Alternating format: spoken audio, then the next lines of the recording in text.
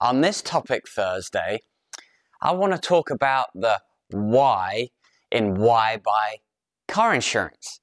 So aside from the fact that number one, it's required to at least have liability coverage in North Carolina, and two, it's traditionally best practice to insure your assets if you want them to be replaced in the event of an accident or a loss. But why buy insurance? And why set the limits that you do? So generally speaking, everybody's different.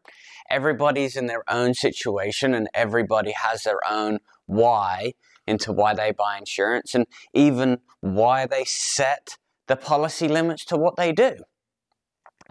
So I can only really speak to the limits that I set and why I buy car insurance. And to be honest with you, is the way that I've set my policies up is very selfish.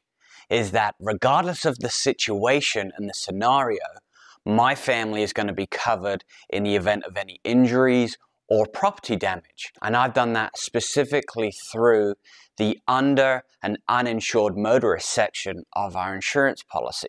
So in the event that my family or I get into an accident with someone who does not have insurance, we are protected without going into our personal assets or savings. There are other mechanisms I have set up in my policy to protect my family, but my main concern is that I do not want to have to rely on anyone else's policy to make sure that my family is protected in the event of an accident, whether it's bodily harm or physical damage. I hope this is helpful. Find out your why, speak with your agent, and make sure that you're fully protected in the event of an accident. I hope this was helpful, and we'll chat with you soon.